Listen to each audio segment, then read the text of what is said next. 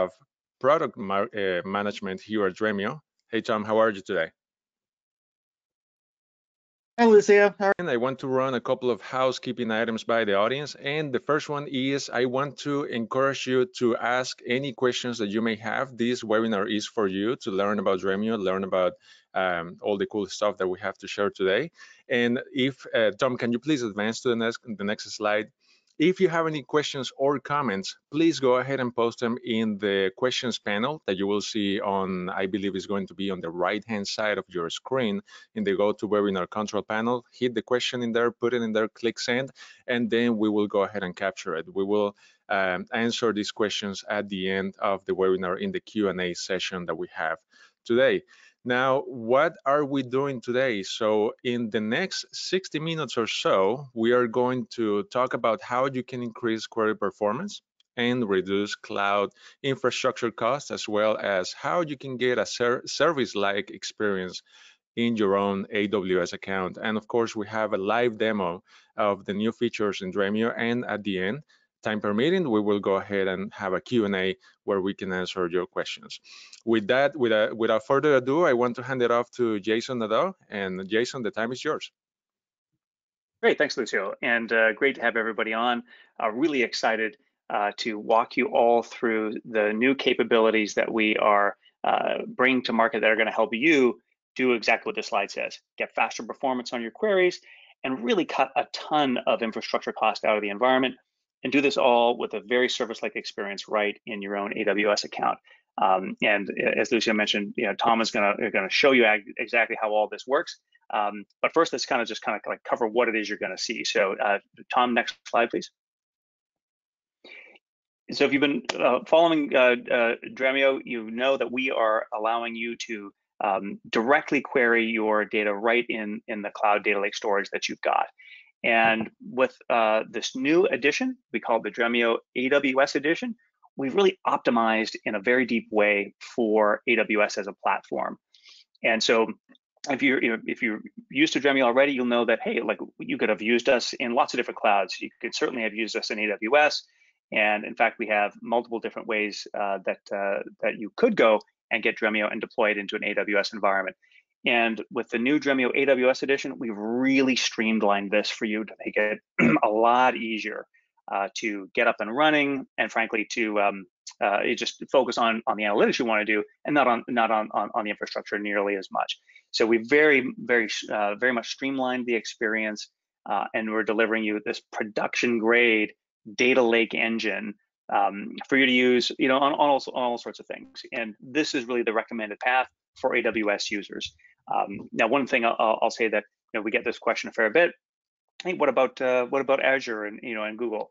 So to be clear, we're absolutely a multi-cloud provider, and in terms of optimizing specifically for the individual cloud platforms, we're starting first with AWS. So that's why you see this here now, and we'll be doing similar types of things with the other clouds, and we're going to now get into kind of what they are. But you can see, hey, very much focused on simplifying and streamlining for AWS, and doing this through the AWS marketplace, which is a really kind of easy way to get going. So next slide. Thank you. So this is really a big deal. Like, it's free. We want to be clear for people who've had some experience with Dremio in the past. We have a community edition that is also free. So that same heritage continues on. You can go to the Dremio instance in the marketplace, and again, Tom is going to show this to you in a little bit here, and you can get it for free, and you can use it at a really high scale. There's no limit on the number of users that you can bring, the number of queries you can have. You're going to see that you're going to get all of the automated deployment, configuration, and updates, all of our query acceleration, our ecosystem integration to bring optional data if you need to, and join that with your cloud data lake storage. All production grade, community supported, free. Go crazy with it. So we're very, very excited about this. We've had all of us, right, have been dealing with this new world where it is much more cost constrained with COVID.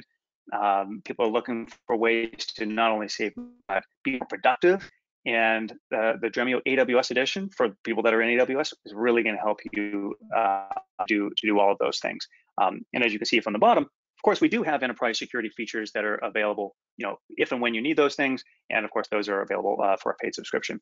All right, Tom, next slide. So let's get into kind of like what do we do new and different with this edition that really drives more performance and lowers the cost of your cloud infrastructure. So the first is to say, well, what was the current state? Well, we know that in general, people that have been doing things in the cloud, people have been making software and services in the cloud, they tend to be certainly from a query and from a processing point of view, tend to be built around single execution clusters from an architecture point of view.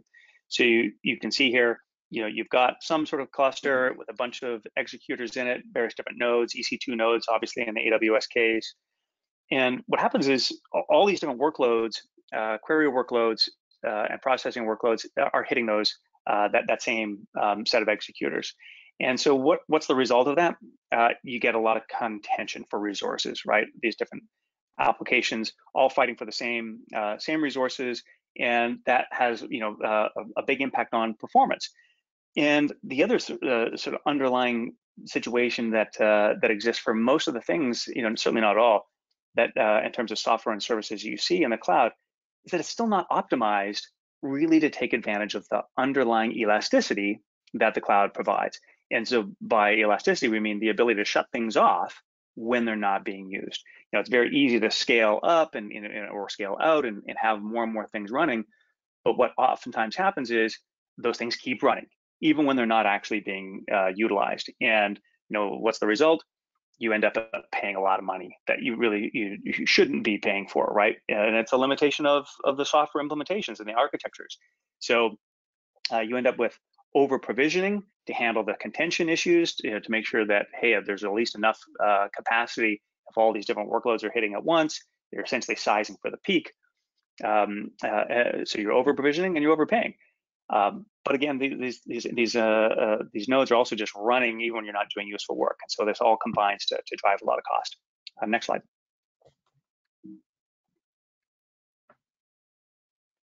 So what are we doing?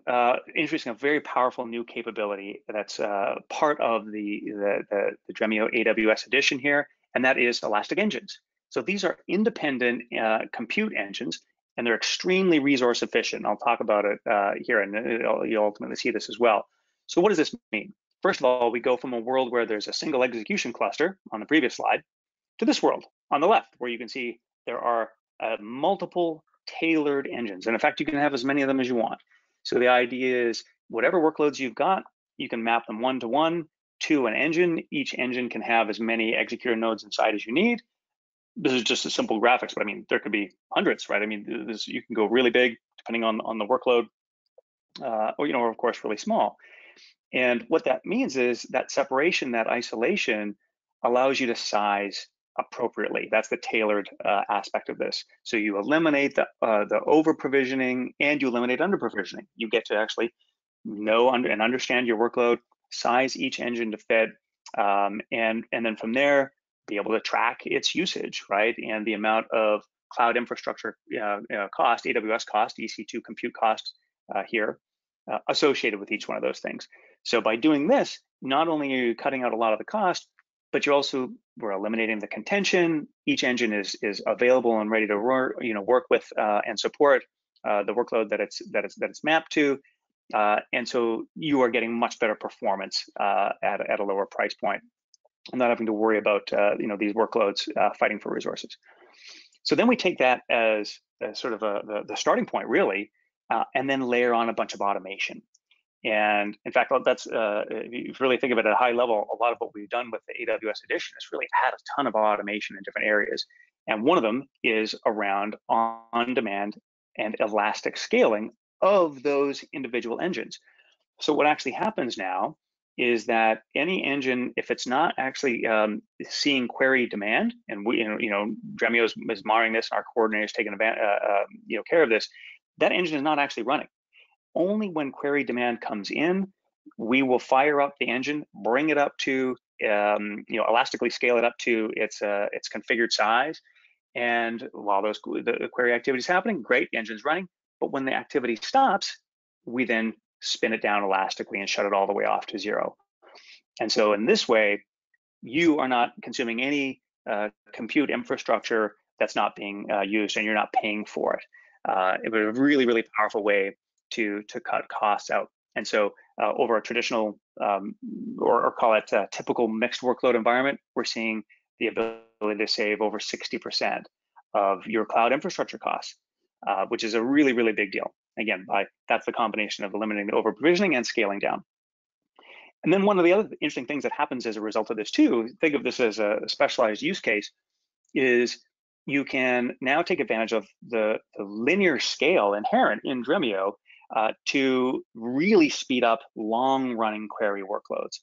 So imagine they're running for 100 minutes, and you imagine you maybe have a few nodes that are running there to support that workload, and you're paying for the area of the curve, right? So you see that little orange bar runs for a long time with a small number of nodes inside that engine. But now that we are shutting things off when we're done, you could choose to flip the curve and instead say, let's spin up many more nodes inside the engine. So in other words, size a much bigger engine for that workload, but run it for a much smaller period of time. And you can do that because of the linear scale of Dremio, right? Add more nodes, things complete faster, and when they complete, they stop. And so you essentially don't, you gotta pay about the same amount for your cloud infrastructure, but you're gonna complete these long-running queries much, much faster, right? There's a certain amount of time it takes, obviously, to spin the engine up, so it doesn't start, in a split second. But after a minute or two, depending on how many nodes you have in that engine, it's cranking along and finishes its work really fast. So a really interesting way to accelerate these long-running queries. All right, next slide.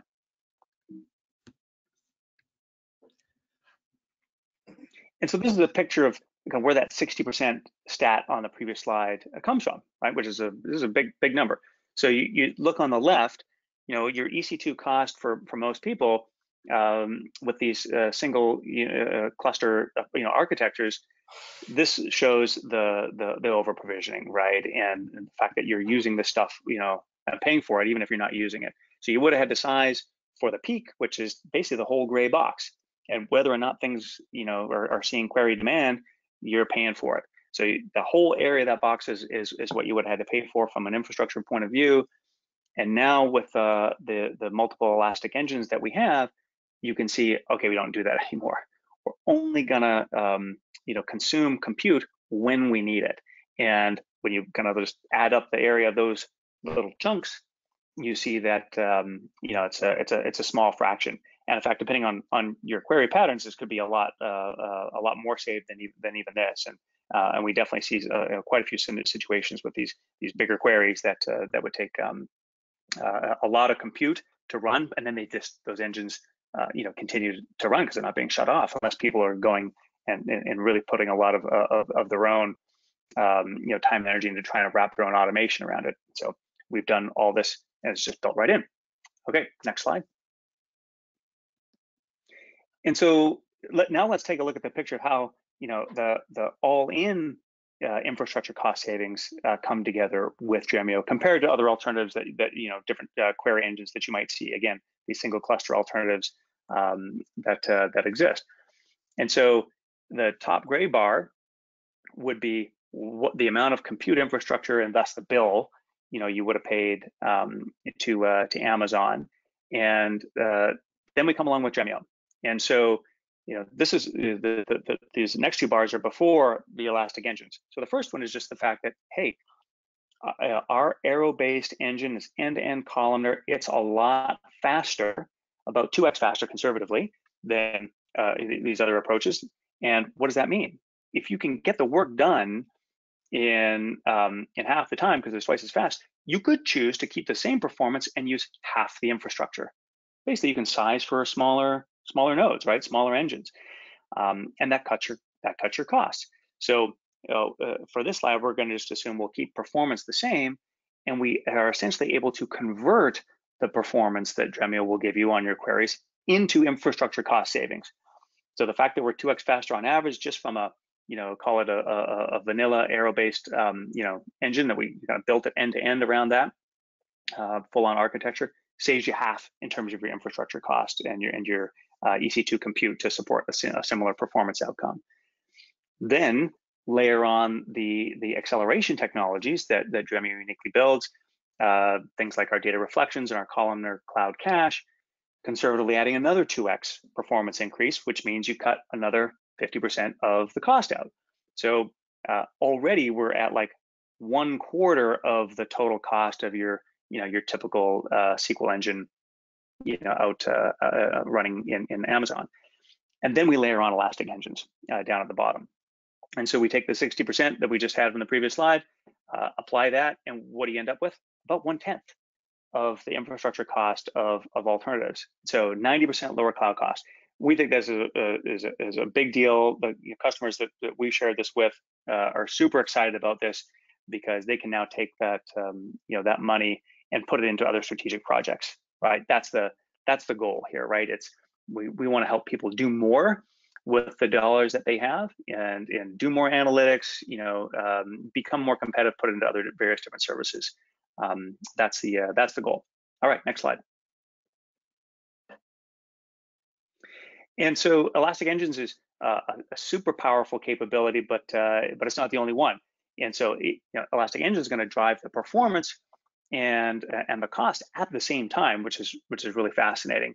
But the other thing that we've done is wrap a lot of automation just around Dremio, optimized for AWS to give you a service-like experience, and do this actually all in your own AWS account. And I think that's really powerful and interesting. So you think about this, you're going to bring your data. It's all going to be in S3, maybe some other optional sources as well, and that's your data. You want to keep that.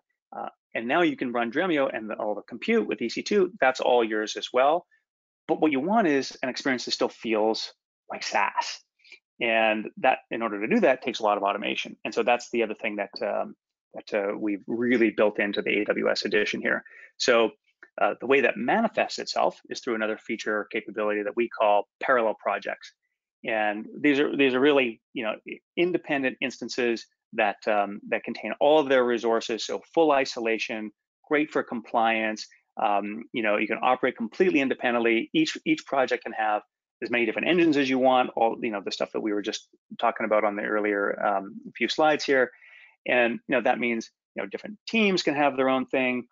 Different business units can operate independently. And as we'll talk about now, it's also just really easy to operate and use. So the first thing here is to say that we wrapped a lot of automation around the deployment. And as Tom will show you, you can go start from our website, ultimately get through into the marketplace, and we just kind of make it easy to fire Dremio up and get your first project going. And every time you start a project, you're always getting the latest features and the latest version. So it's easy to start and make sure you're getting the best capabilities that Dremio has to offer for AWS. But not just features, configuration. So that's the middle of the slide here. Previously, you would have had to do a fair bit of configuration and tuning and whatnot, and setting Dremio up to really take full advantage of AWS, and we're doing that all out of the box. So things like the columnar cloud cache configured, to work on S3. Same thing with our data reflection infrastructure for accelerating, the business intelligence and dashboarding type queries. That's all pre-configured and ready to go. So if and when you need to configure those reflections, it's easy to do. And even backups, right? So automate a backup setup to make sure that the environment is recoverable. So things that you would sort of expect, in a very SaaS-like experience, and that helps you to make sure that all of your Dremio projects, and you may have a bunch of them, right? They stay fast, they're reliable, super efficient, using the capabilities as we've meant for them to be used. And then lastly, staying up to date and staying current on features. We've made this really easy as well. So very SaaS-like, in fact, better than a lot of SaaS offerings that are out there. So in many ways, this is a best of both worlds situation. You get the best parts of SaaS, and you get to run in your own VPC and AWS account. So to take advantage of the latest features, you basically just stop your your instance in your project and start it again. And we will go look to see if there's another version. Prompt you if you want to accept it. If you do, great. And then the project fires up again and is running on all the latest bits and the latest capabilities. So very easy to stay current. Then this is all, by the way, all this that we've talked about so far, free, right? You do all this for free. When you decide that you need some additional enterprise security features or Dremio support from our organization, you can enable those features with a paid subscription. And it's very easy to do. You just put the key in and those features just turn on. So it's all essentially the same underlying instance and code base. It's just a switch. And so there's no migration, there's no upgrade process. It's very, very simple and streamlined to help you move from the free high scale production version to the broader enterprise security features that tend to get used when you kind of really get a lot of cross departmental usage and you want to control like role-based access and so on. You can see some of the capabilities there. So that's parallel projects and kind of represents the automation and the service-like experience around Dremio. Next slide. And we're basically, that's the overview. So the way I would just sort of summarize, Dremio is going to give you these lightning fast queries directly on your data lake storage, right? No, don't have to go copy move data around anymore to various different data warehouses and cubes and extracts and all this other stuff. It's very resource efficient, and it gives you a governed environment as well when when you need that.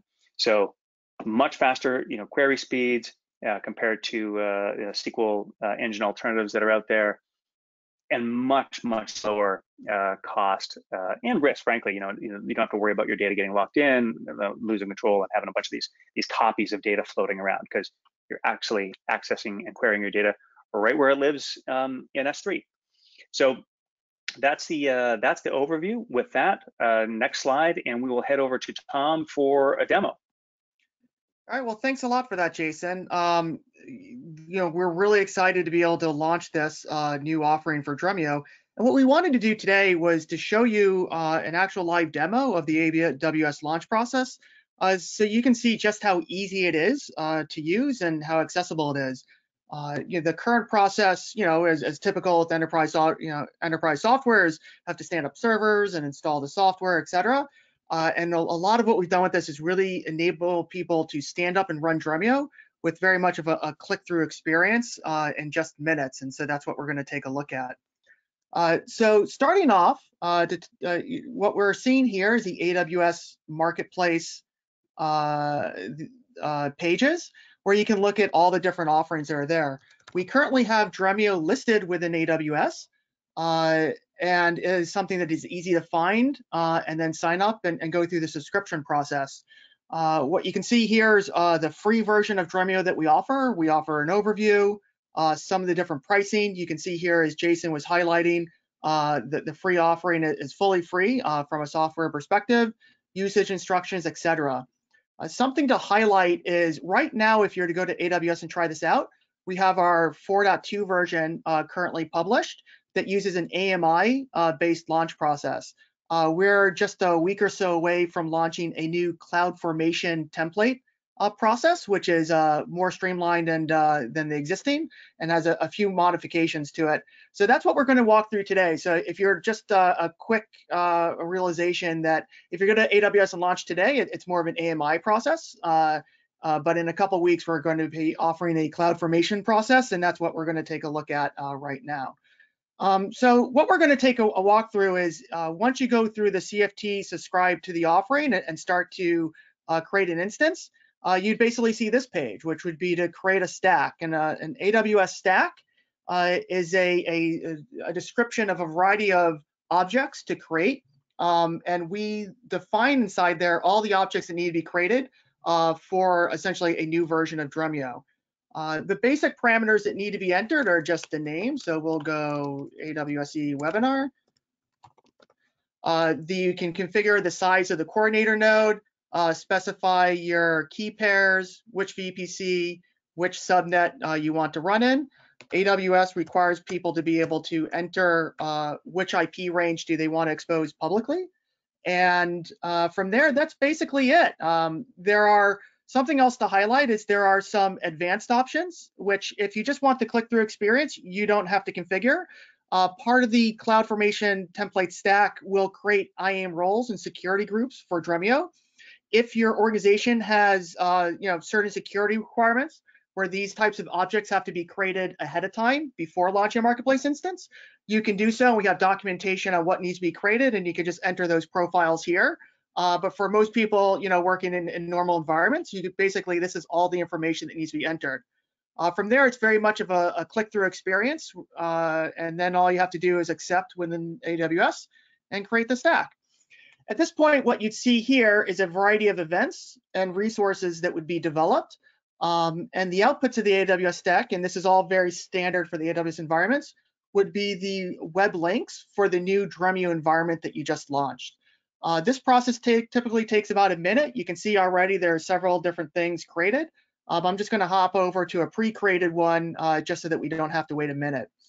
Once all of the resources are created, once all the resources are created, basically you go to the outputs phase, and you can see here two endpoints that are published. One is a private endpoint that is only accessible within the VPC of your AWS environment, and the other is the public endpoint.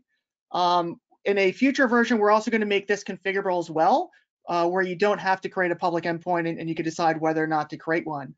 What you'll also see here is embedded inside the URL is the instance ID.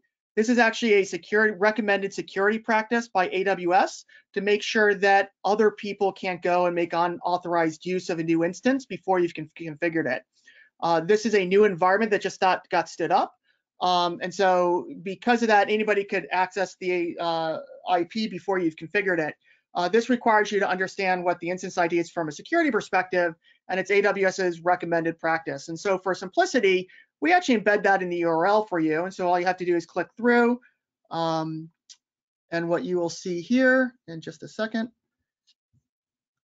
is basically the authentication page. So you can see here is already the instance ID is populated. We just authenticate, and then we can go to create our projects. Now, in this page, there are two options. One is to create a new project, and the other is to open an existing project that was previously closed.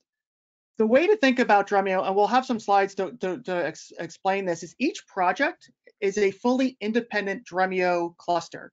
So if you're familiar with Dremio and use Dremio today, you know that you install a cluster that has a coordinator node and a set of execution units and its own configuration. All of those concepts are encapsulated in what we call a project.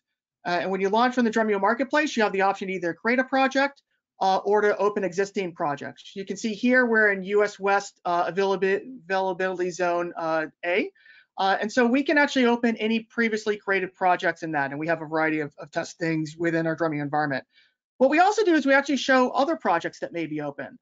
So if you can, for example, see that there's a variety of other projects that are opened in this availability zone, and you can also look in other availability zones. We have some definitions in US West D, and there's some other projects in Europe as well that are there for informational purposes. What we're going to do in this demo is essentially, and we also offer a variety of other things that can be done here.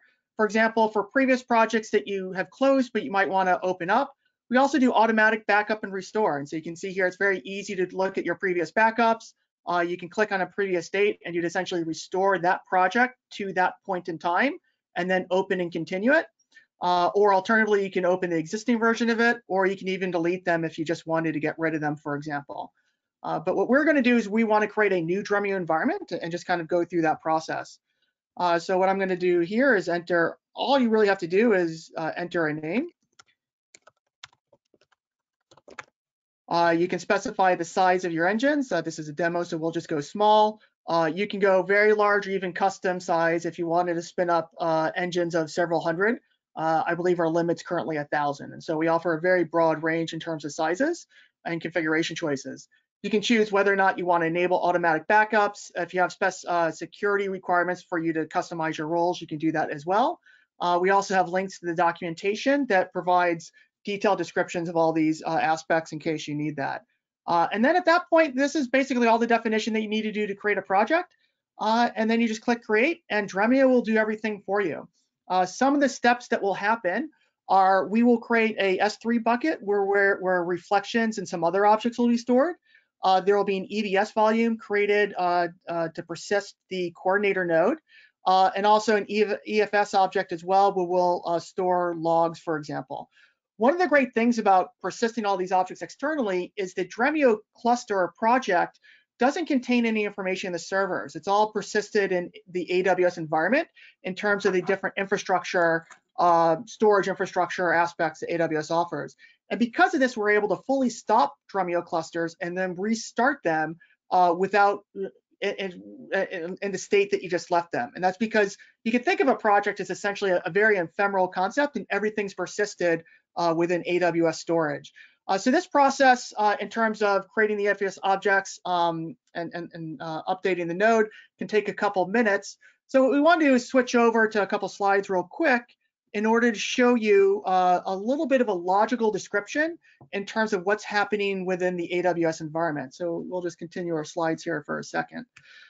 So what you're seeing here is essentially logically your AWS account. And you may have within your AWS account storage that you use in a couple different regions. In this example, AWS account primarily uses the US West 2 region and the EU West 1 region, and has S3 data located in each of those regions. What you can think about is you create projects within a specific region. So in this example, we've created 2 projects within Oregon and 1 project within Europe. Projects are a configuration and a definition of reflection storage, the metadata store, etc. And they're completely independent and isolated from each other. So in this example, there's 2 essentially Dremio clusters. They're available in Oregon and 1 in Europe. The way to think about a project when you start it is essentially the project starts by the coordinator node is spun up. We essentially launch an EC2 instance, and that instance attaches to the project's objects. And so that's what you're seeing with the coordinator node. EC2 instance has been spun up, and with the dotted line, it's connecting to the project's objects that are stored within your environment. And that defines a Dremio cluster. And you can see here, we're actually running the coordinator node with no engines. It's just the coordinator node. And that means you can do a lot of data curation type activities without actually having to do any spin up execution resources for cost saving. So it's possible to do a lot of configuration and other aspects in a very cost effective manner. Then, for example, with this cluster may have 3 different engines, 2 of which are enabled for auto start and stop, meaning those execution units will start and stop dynamically based on your workload. And 1 is configured to always be on, meaning it's always available for immediate usage. And we use workload management to route different queries to different engines, and there's full configuration aspects to there. You can see each engine has multiple different EC2 instances within it. And when an engine starts, it starts multiple EC2 instances that we call them executors for that engine. And then when an engine stops, they're spun down. In this instance right now, Dremio is only running in 1 region. And then after you get things running, you can configure both your AWS data sources and even external data sources. You might have data in Azure, for example, or in your on-prem environment, and you can configure your AWS version to connect to any of those. You can also independently start and stop other projects in other regions and run them only when you need to. So in this example, later we spun up in Europe the project and it has started processing. The engines that are dynamic will start and stop based upon the runtime needs of your users. And what we just showed here is if the systems are not being utilized as much, Dremio will shut down those engines and actually delete and remove and deprovision those execution units for cost savings. And so what we just saw there is even though the Dremio project is still running and it's still available for users to access and utilize because all those activities are happening through the coordinator node, we've actually shut down and deprovisioned those executors, which are the #1 cost structure to Dremio, because we have 1 node for the coordinator services, and if you have a large Dremio environment, you might have 10 or 100 nodes for the execution plane. So in this instance, we're able to dynamically start and stop those different executors. What I just showed here is you can dynamically start and stop projects independently of each other. So here in Europe, we decided to stop that project. It still exists. I could restart it at a later point in time, but I actually closed that project, which means that I actually shut down not just the executors, but the coordinator node service, and it's fully at rest. And the only cost structure is essentially the KV store and a couple other objects that we keep in storage are related to the configuration, which defines the project itself. And then at another point in time, we in US West 2 in Oregon, we can stop that project. And at that point, the cost structure is extremely minimal because it's just a couple of small data objects that are persisting what a project is in your account. But you can go ahead and start them, after the weekend and start to use them as you may need.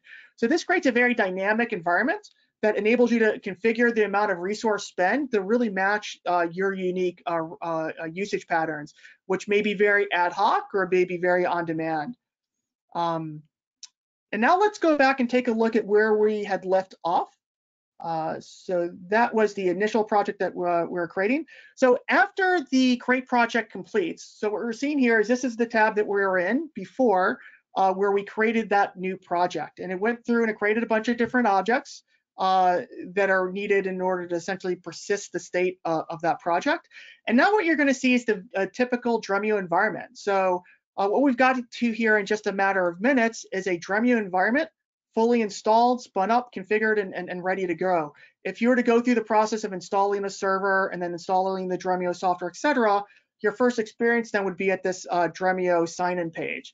And so once a project is created, it immediately transitions over to the sign-in page. So we'll just go through and accept the EULA. We will create a new account. This is all very standard if you're familiar with the normal Dremio environment. And from this point, things should look fairly similar. Let me just create some credentials.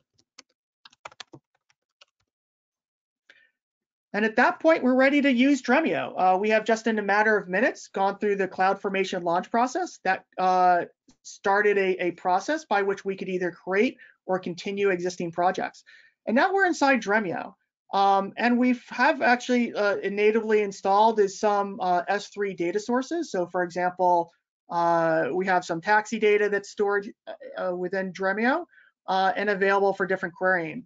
What I also wanted to show is some new admin activity pages related to engines. And so what you're seeing here is we just spun up Dremio and we have that default engine configured.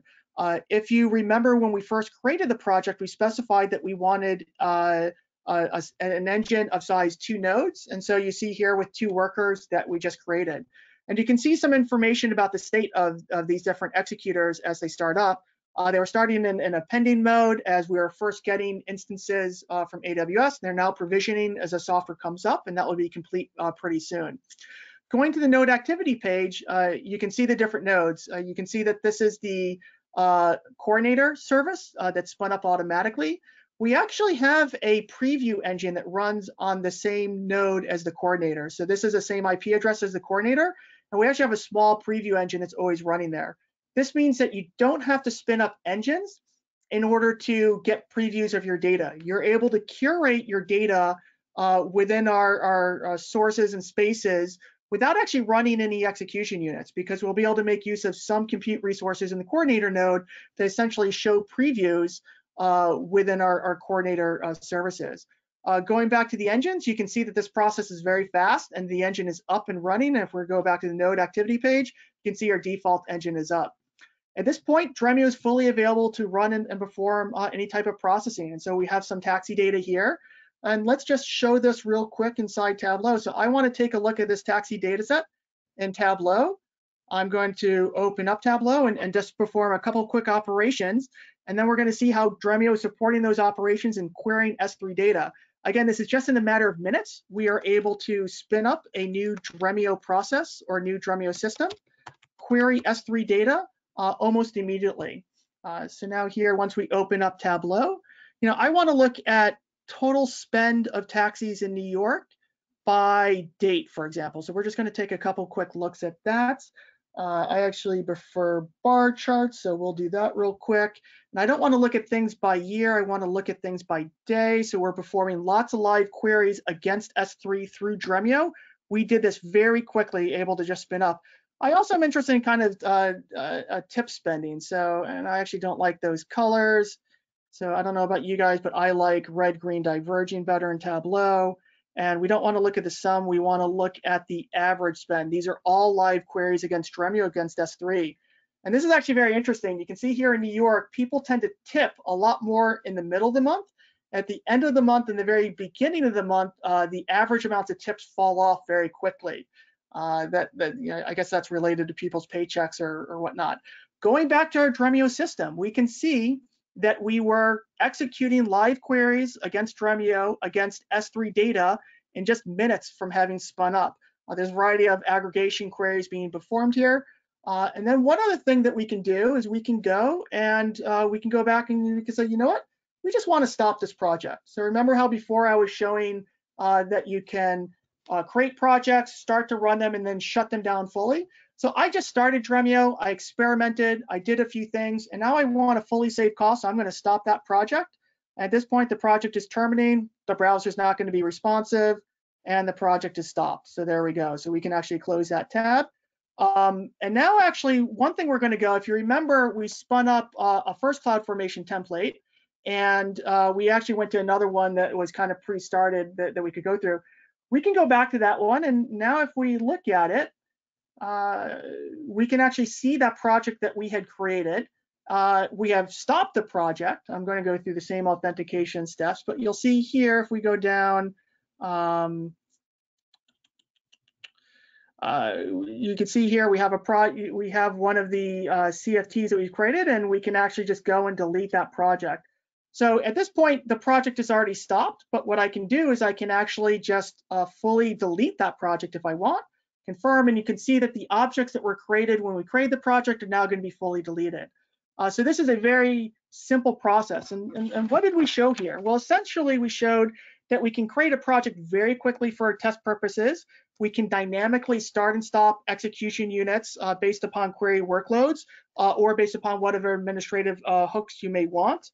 And we're able to get a Dremio system started in just minutes and then query data through BI tools like Tableau against S3. And so we're able to use Dremio to almost immediately query S3 data. Then we're able to stop the project to save cost. And then we decided, you know what, we were just using that as a test sandbox. We just want to delete it and clean it up. And we're able to delete and clean out that project very quickly. So hopefully that was interesting. Like I mentioned, that CFT launch process will be coming out in a week or two. We have an AMI basis currently available. But we're really excited to have all this out there because it drastically simplifies the process of running Dremio. And so with that, we'd like to kick it over for questions. And we're happy to answer anything that may come up. Thank you so much, Tom. That was a great demo, and Jason, thank you as well. While we go through the questions, I want to remind the audience that we have resources out there for you to learn more about and sharpen your Dremio skills. So you can go ahead and visit the URLs that we have in there to see our materials. You can go to dremio.com/AWS to learn more detail about what we showed you here today. Also, if you want to see the step-by-step instructions on how to launch Dremio AWS Edition on your AWS account, go ahead and check out the launch link that we have in there. We also have a blog where you can see all the articles that we're writing about, documentation if you want to continue researching and experimenting with Dremio. And of course, we have a library where you can see this webinar and all the webinars that we have and all the material that we have created for the community.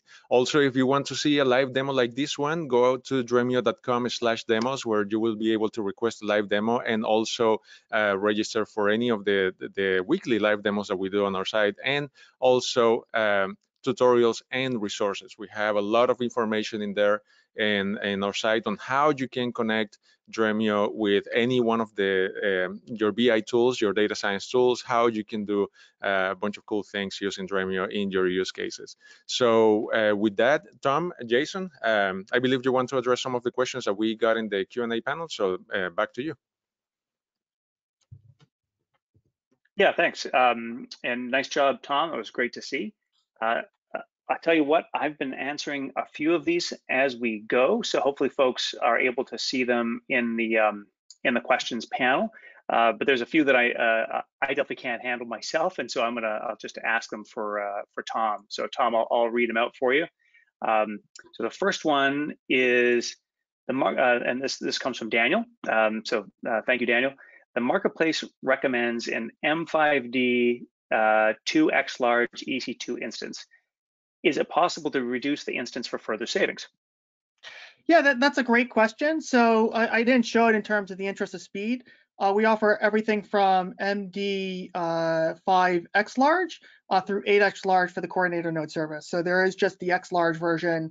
Smaller than that, and we want at least that much memory for the coordinator node services plus the preview engine. So that's the smallest one that we offer, but we offer everything from just the MD5X large through the MD5 8X large. Yeah, great. Thanks, Tom. And Daniel has another question as well. So his is, can we still add custom data connectors with this version? They built a custom connector for MonadDB. So that's a great question. Those type of things can be done by SSHing into the instances and installing manually installing some of them. What we want to do is look through how to simplify that process. So one of the further enhancements we have is how can people essentially have a standardized place to put into the, for example, the EBS volumes that we mentioned, so that those types of customizations can be done. The same process is actually used, for example, for configuring things such as LDAP. It's still necessary, for example, to be able to SSH in the box, edit some configuration files. So those are, some of the more advanced configuration options. But we can also follow up offline as well if there's some assistance needed around some of that. But our goal is to make those things available as well. It just currently requires a little bit more customization. Great, thanks, Tom. Here's a question from Al. The question is, if I run Dremio from a Docker container in a VM instance for AWS querying, is there a maximum, or maybe it was minimum, to the data lake size in S3 that I can query? So if you're using Docker containers in the EKS environment or any other environments, there's no hard limits in terms of the maximum data volume. We have many customers working with petabyte data sets and data sets at the many tens or hundreds of terabytes. It really depends upon how many execution units you've provisioned and the complexity of the workload. But there's no specific limitations either in the Kubernetes deployment options or in the AWS Edition option. They are all, especially from an execution plane, the same code base. Excellent. One of the things I'll call it a bunch of different questions coming in from the audience. No surprise around like benchmarks and comparisons. So we're actually, I've kind of answered this, but I'll just say it verbally too.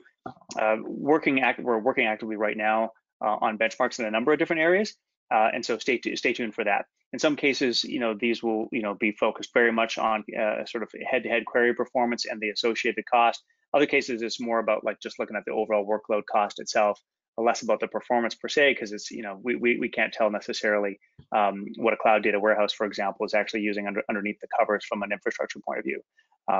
So anyway, we look forward to sharing more with that as we release it. So one of the questions that comes in here from Manish is, this again for Tom, how do I connect to Redshift? And when connecting to Redshift, is the compute from Redshift or from Dremio? So that's a great question. So this is the same whether or not using the AWS Edition or our Kubernetes deploy options or standalone deploy options, they're all the same. So we offer connectors to data lake storage such as S3 and ADLS and HDFS, etc. We also offer connectors to relational NoSQL systems such as Oracle, Redshift, MongoDB, and whatnot. When we work with the relational system, we have what we call advanced relational pushdown, where we'll be able to take Dremio queries and try and push as much of that operation down into the source system. So for example, if you have a complex query or particularly, more usually aggregates or filters, for example, we will optimistically, based upon the statistics of the plan, try and perform some of those operations within Redshift. So for example, if you were to query Redshift, make a connection to Redshift, and then query a Redshift data set. And let's say you had a filter, I only want date of May 3rd. We'll take that date of May 3rd and push it down to Redshift and only let Redshift kind of perform that filter and only pull that data back to Dremio. And that's very useful for high performance interactive queries. Another mode is to use our reflections. And so we have a lot of customers and interest around that as well. Reflections are a form of acceleration within Dremio. You can think of them as pre-extracts. So you could, for example, on the same data sets, define reflections on top of Redshift data sets, and Dremio will automatically for you pull data from the Redshift system, store it within Dremio, and then during queries, we will optimistically try and use those reflections, and that can be used as a manner to offload work from a Redshift type system. And so we have a lot of users that are interested in kind of both scenarios. In some cases, it makes sense for Dremio to kind of work with the relational system in a live manner and have the relational system perform a lot of the operations, and we'll push those operations down into it. In a lot of other situations, it's particularly true with Teradata and some other EDWs, is people want to offload work, in which case Dremio will pre-extract information and then one time and then make that available for thousands and hundreds of thousands of queries without actually having to retouch the underlying system all the time. Yeah, that's right. And I think the big picture is that we see this this really interesting shift from a very data warehouse centric world to a world where the data lake is really becoming the center. That's where the data is landing. And so more and more we're seeing folks, they're just putting the data first in their cloud data lake in S3, and then they want to work with it from there. And so in some cases we're helping people to kind of migrate workloads kind of one by one offload, as Tom mentioned, from their whether it's Teradata or some other data warehouse. But a lot of the new stuff is absolutely going just straight into the cloud data lake, and they're using us just to access it from there. That's where the center of gravity is. So another question that I see here, again, for you, Tom, actually, if you wouldn't mind confirming, just to make sure, in the demo that you were showing with the taxis, the taxi data, I believe that was a large collection of CSV files that you were querying there with Dremio. Is that correct? Yeah, there's two versions of it. One is a large collection of CSV files, and another is an external reflection version. So we have a couple different examples there. But yes, if people have seen our demo before, it has a collection of CSV files, and that is what we query. Yep. Okay. Fantastic. So here's a question from I'm sure I'm going to not to say your name exactly. I'll just say Ander. So Andrew's question, I think when you were doing the demo, Tom, was when we are not querying data in this example, are the nodes of EC2 stopped, or are they consuming resources and cost? So that's a great question. When the project is created by default, we set up that default engine with auto start and stop. And so when we first started up that project, the executors actually were not running, and we were only running one instance, or one EC2 instance, which was a coordinator node. If you happen to notice, I pretty quickly in the beginning, I went to look at the taxi data set and I clicked run. When I clicked run, that submitted a query to Dremio. At that point, the engine was stopped, but because a query came in, Dremio would automatically start the engine because we had configured Dremio for auto start. If you then notice, as part of the workflow, is we went to the engine's page and we saw that the engine was starting up. One of the nodes was in a pending state because we're requesting an instance from Amazon, and another was in a provisioning state, or because we were starting up the software. We then looked at a couple other things in the node activity page, and then went back to the engine page, and the engine had started. So it took about 40 seconds for that engine to start from the time I clicked that run button. That engine was also configured to automatically stop after several minutes. I think it's 5 by default. Again, these are configurable parameters as well. So that execution unit, those execution nodes did not start immediately, but they did start when I ran a query. And if we ran a longer demo, you would have seen that the engine, the resources would have actually been deprovisioned, and we would have deleted those AWS instances after not running more queries for a period of time. Excellent. Thanks, Tom. A couple questions on caching. So I think both Hamid and Sudhir asked sort of similar question, basically around how does caching work, particularly C3, I believe. So, one way I'll ask here is when you start Dremio, when do you populate the C3 cache, and how long do you keep that data in the cache? And how does the engines affect the cache? Sure. So that's a great question. So C3 is a dynamic cache that uses the local ephemeral resources of a server in order to save interesting pieces of data local to the execution unit. It utilizes, for performance reasons, obviously, local SSDs, and it's been heavily optimized for NVMe SSDs, which are available in pretty much all cloud server environments. Because of their ephemeral resources, when you stop engines, the cache is actually deprovisioned, and when you start engines, it's now you're essentially going to refresh the cache. This is actually a big benefit over Kubernetes, where in Kubernetes environments, it's not always possible, or sometimes it's more complicated to set up the local ephemeral resources, because everything the Kubernetes environment wants things as stateful sets. But we've made sure in AWS Edition that we're using instances with local SSDs, and we'll utilize those SSDs for caching. So it's automatically configured. When an engine starts, it will rewarm the cache, but the data is persisted within the EC2 instances itself. Excellent. Okay, I think we maybe have time for 2 more questions. We're not going to get through them all. There's plenty, but we'll definitely follow up with the ones we can't get to. But here in the last couple minutes, does Dremio allow for compression to Parquet for any AWS CSV data sets on S3? So Parquet automatically compresses data. So if there's a specific technical question there, let's take that afterwards. But Parquet is a compressed format. And the last one, definitely an interest on saving money, right? Based on this question, here we go. Is there a planned support to use spot instances for nodes? I'm curious on this one too. So that's a great question, and we're currently trying to work with Amazon on how to best do that. Some of the challenges are if your requested price is below certain levels, we may not be able to start, or things may be deprovisioned by Amazon. Amazon also has offered flexible pricing and saving plans on reserved instances that actually enable a very similar pricing structure compared to spot instances. They offer, with the flexible pricing plans that AWS has offered, it's not necessary anymore to use spot instances in order to get the same cost savings.